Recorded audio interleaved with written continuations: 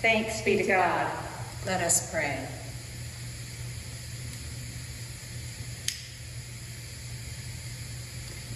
Almighty God, give us grace to cast away the works of darkness and put on the armor of light. Now in the time of this mortal life in which your Son, Jesus Christ, came to visit us in great humility, that in the last day, when he shall come again in his glorious majesty to judge both the living and the dead, we may rise to the life immortal. Through him who lives and reigns with you and the Holy Spirit, one God, now and forever. Amen. Bless the Lord, who forgives all our sins. His mercy endures forever. Almighty God, to you all hearts are open, all desires known, and from you no secrets are hid. Cleanse the thoughts of our hearts by the inspiration of your Holy Spirit, that we may perfectly love you and worthily magnify your holy name, through Christ our Lord. Amen.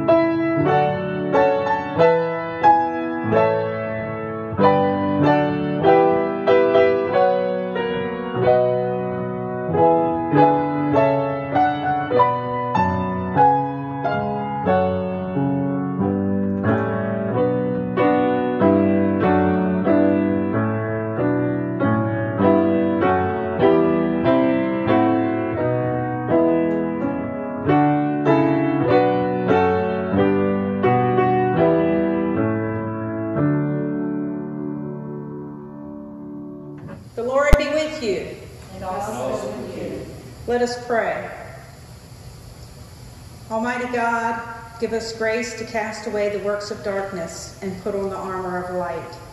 Now in the time of this mortal life in which your Son, Jesus Christ, came to visit us in great humility, that in the last day, when he shall come again in his glorious majesty to judge both the living and the dead, we may rise to the life immortal, through him who lives and reigns with you in the Holy Spirit, one God, now and forever.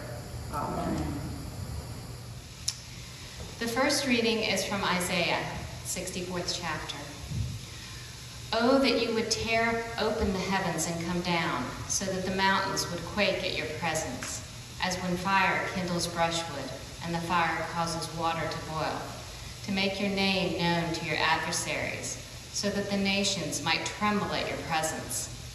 When you did awesome deeds that we did not expect, you came down. The mountains quaked at your presence.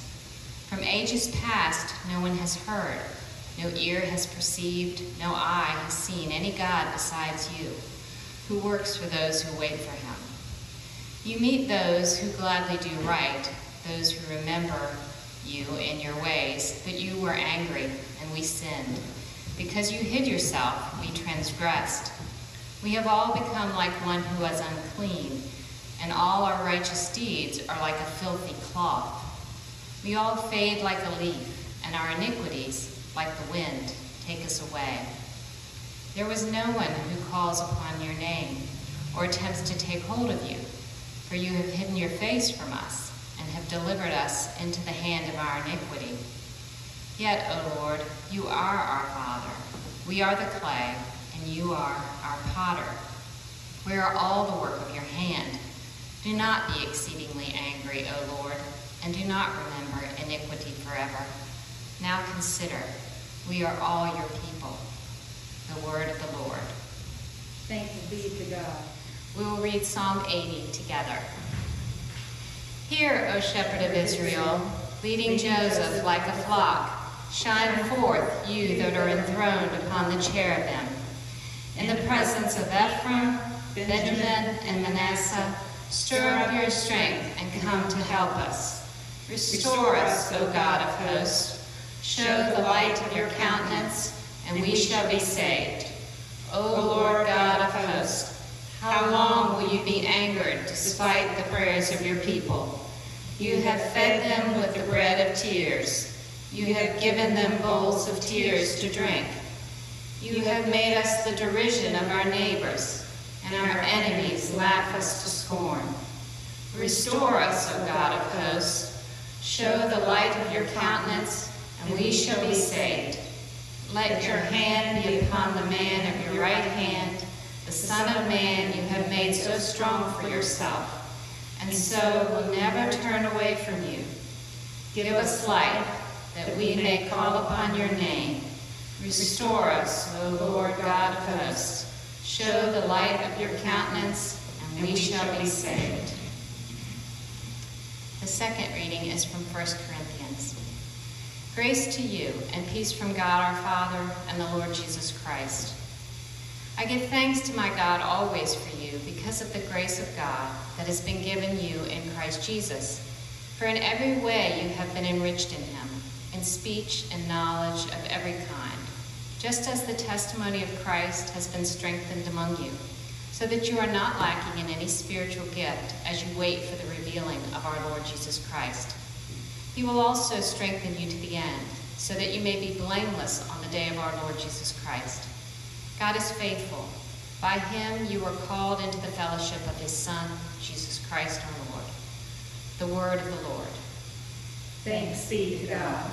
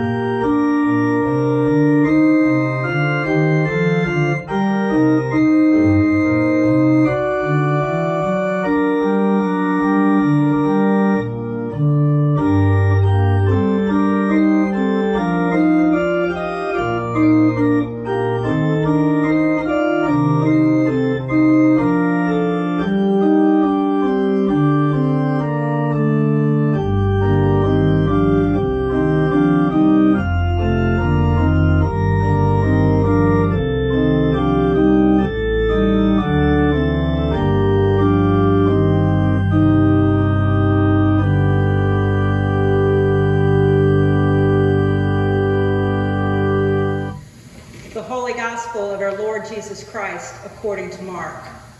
Glory to you, Christ.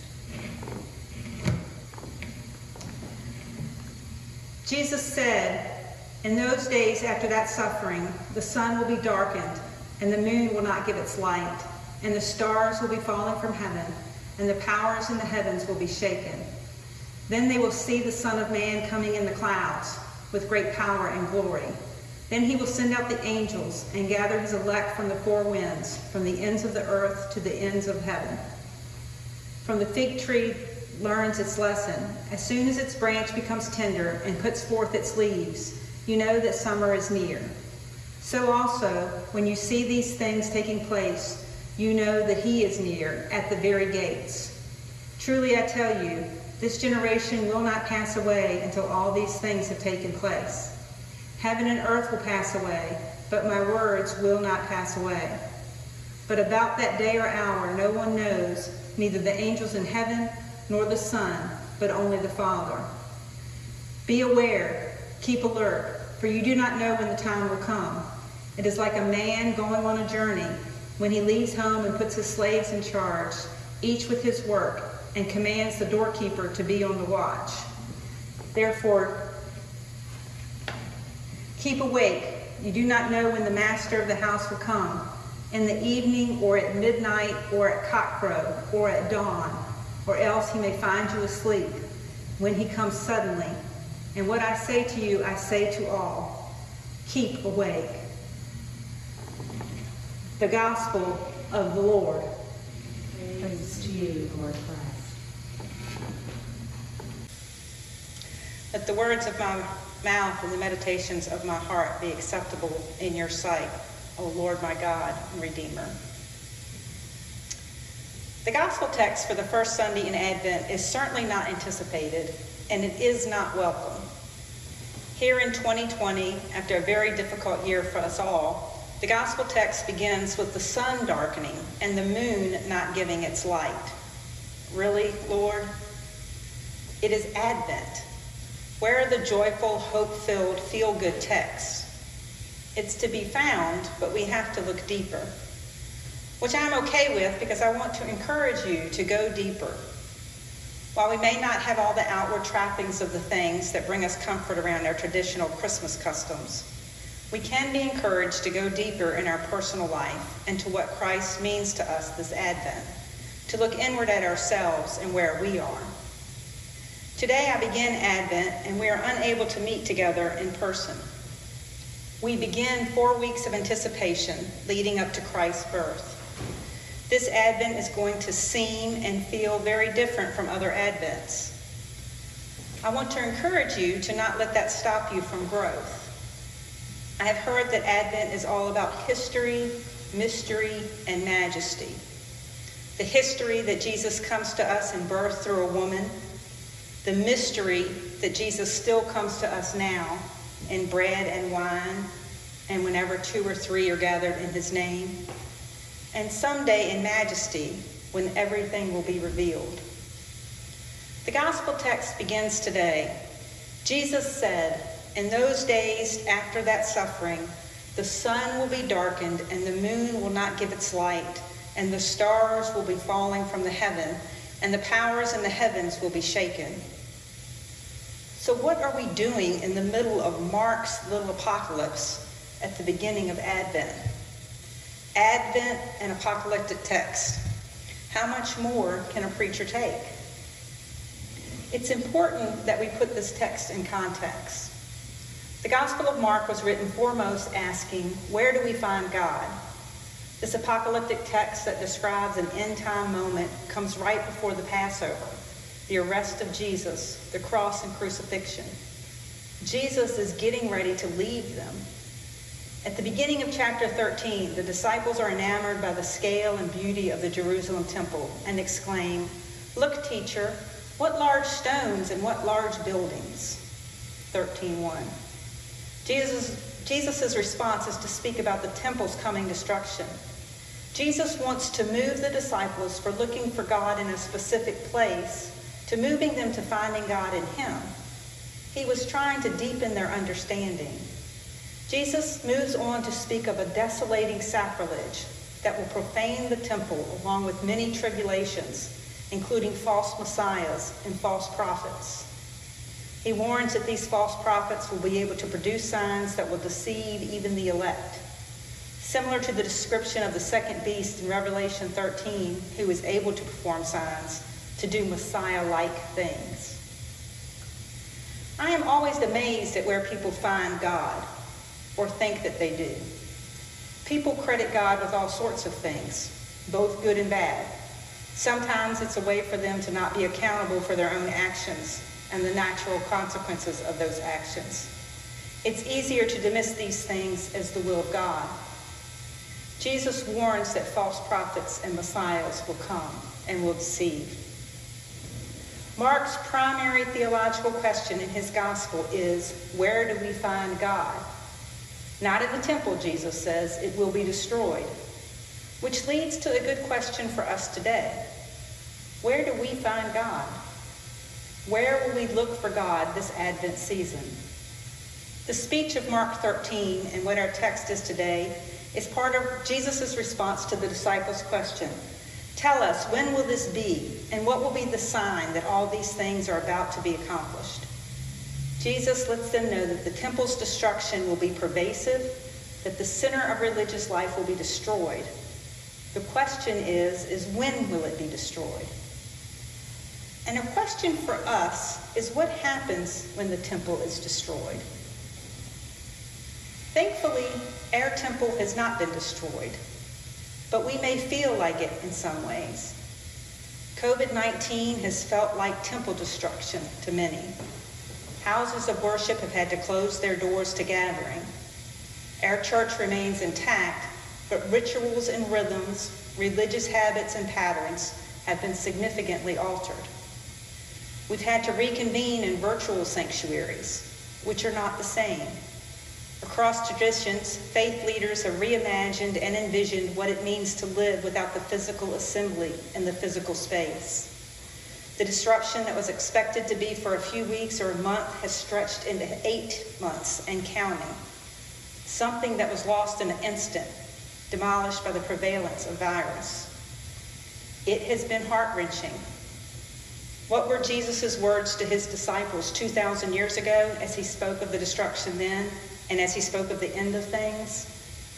Be alert. Keep awake. It is easy for us to not tune in on Sunday mornings. Things aren't the same. We don't like it. Doesn't seem worth it. Worth what? Jesus' word to the disciples were to be watchful, discerning. Jesus' word in this gospel to the disciples is to stay awake, stay woke, stay alert. Just because things don't look the same right now, stay woke. What is at stake when we sleep or allow our senses to become dull during times of crisis? Who is at risk when God's people slip into spiritual slumber? What is the cost for sleeping when the call is to see, to remain awake, and to work? And not to be dramatic, but while the disciples were sleeping, Judas, the religious leaders, and a crowd were en route to arrest Jesus. Jesus charged the disciples to work and watch and not to be found asleep. The work referred to here is not specified, but it's often interpreted as the work of discipleship. What happens when the return is delayed? The longer the delay, the more likely servants become at risk of complacency, slackness, and even distraction. They may go AWOL. The absence of certainty about the return can make workers to go absent without leave. We are living in uncertain times. The precise timing of what is to come is irrelevant, both eschatologically speaking, regarding future things, and for us here today. When will we be able to regather? Preparedness for what is to come is what matters. Until God comes, do the work of God. While this certainly would not have been my first pick for a first Sunday of Advent, there is a certain realness in this gospel text to begin the Advent season. It certainly cuts through any sentimentality and romanticism about Christmas. The darkening of the sun, the dimming of the moon's light, and the stars falling from heaven means the end of the world as we have known it. The good news is what we have to look forward to with Advent is the birth of Christ. That God will become incarnate and will dwell among us. The temple loses some significance. Death will be no more because God will become incarnate and be born of the Virgin Mary.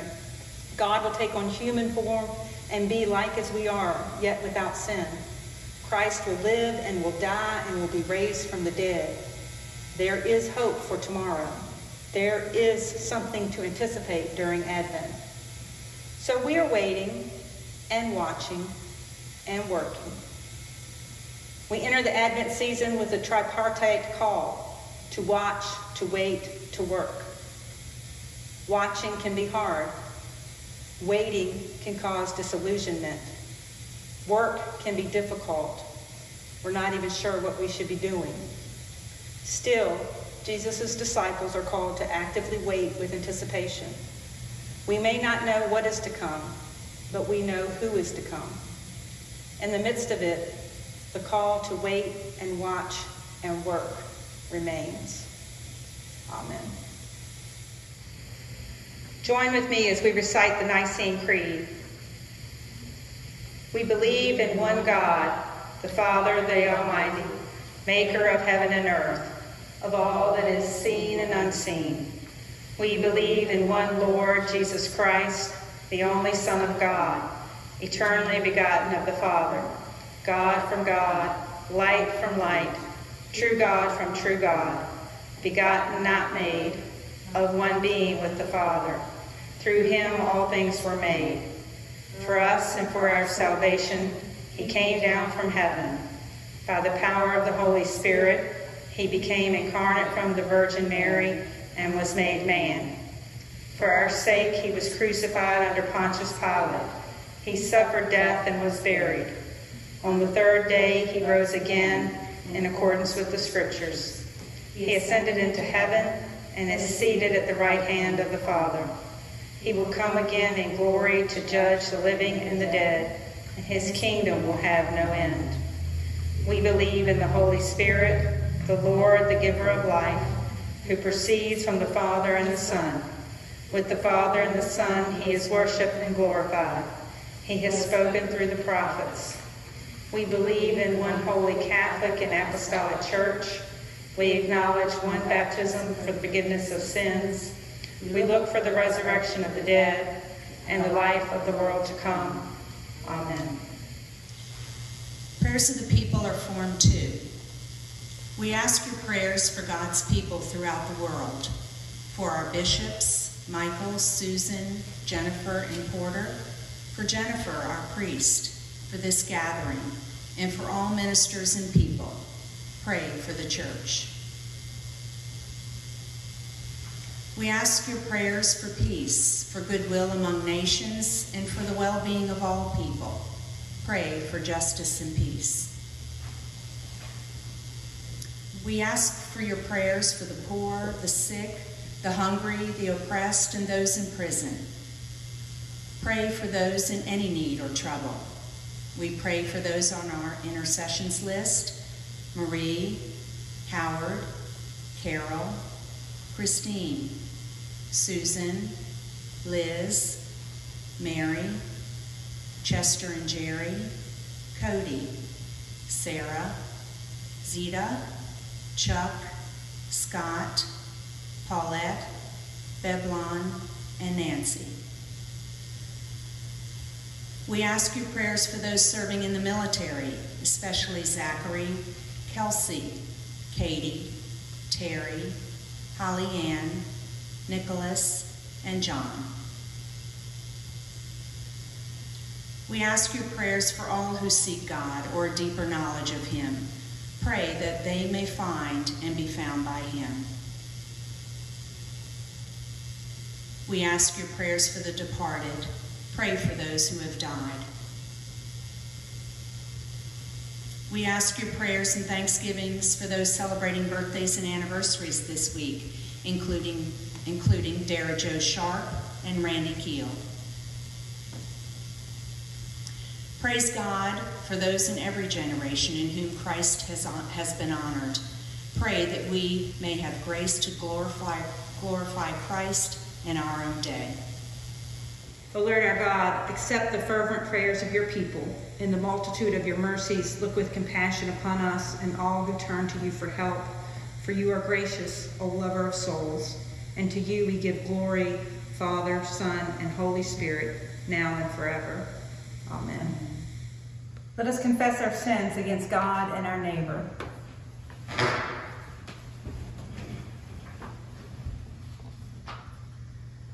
Most merciful God, we confess that we have sinned against you in thought, word, and deed, by what we have done and by what we have left undone. We have not loved you with our whole heart. We have not loved our neighbors as ourselves. We are truly sorry and we humbly repent. For the sake of your Son, Jesus Christ, have mercy on us and forgive us, that we may delight in your will and walk in your ways, to the glory of your name. Amen. Almighty God, have mercy on you, forgive you all your sins through the Lord Jesus Christ, strengthen you in all goodness, and by the power of the Holy Spirit, keep you in eternal life. Amen. The peace of the Lord be always with you. And also with you. Peace. As you know, you're joining us virtually today. COVID numbers in our nation and county are unfortunately up, and we are not able to regather as we would like. I do encourage you, as the sermon mentioned this morning, to try to go deeper in this Advent, though it looks different, to look for a way that you can find fulfillment and move closer to God during this time. We still need you. Don't give up on us. Unfortunately, our Christmas pageant is also going to have to be a virtual Christmas pageant.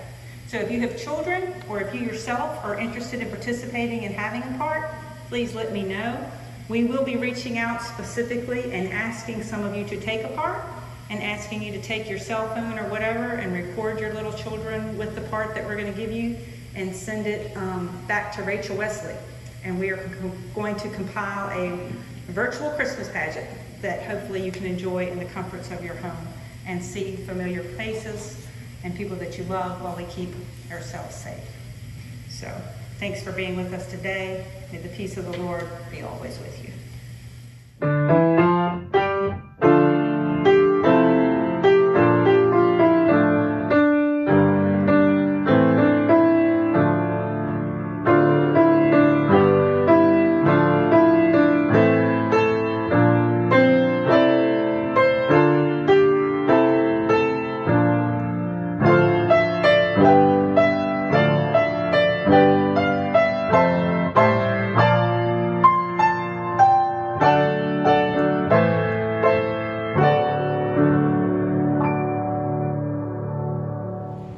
We give thanks to you, O God, for the goodness and love which you have made known to us in creation, and the calling of Israel to be your people, and the word spoken through the prophets, and above all, in the word made flesh, Jesus, your Son.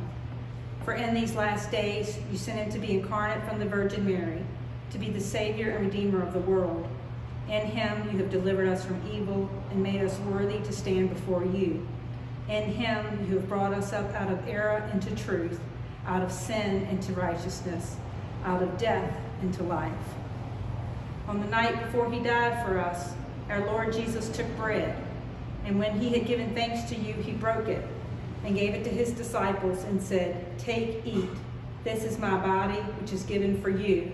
Do this for the remembrance of me."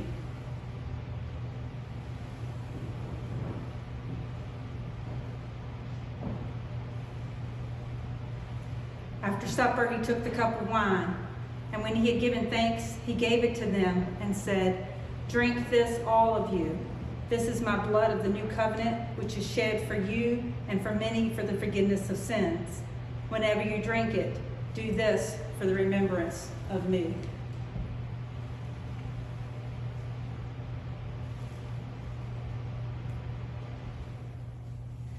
Therefore, according to his command, O Father, we remember his death, we proclaim his resurrection, we await his coming in glory.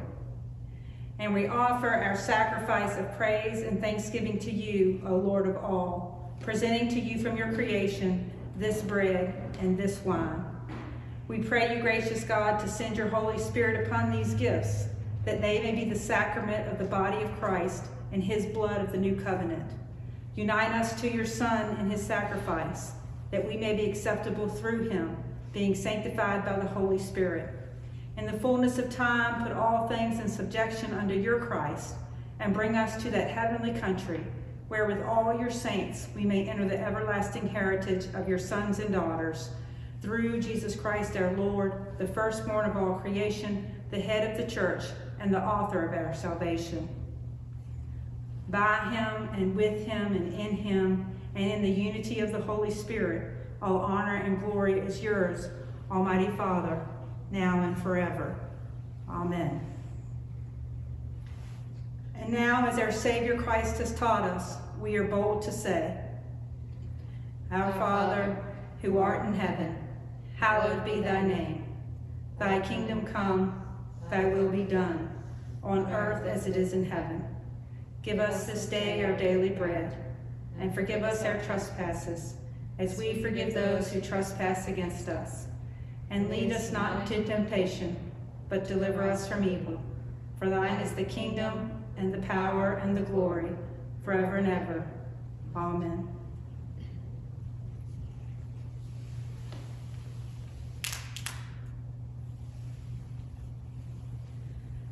Alleluia, Christ our Passover is sacrificed for us. Therefore, let us keep the feast. Alleluia. The gifts of God for the people of God. Take them in remembrance that Christ died for you, and feed on them in your hearts by faith with thanksgiving.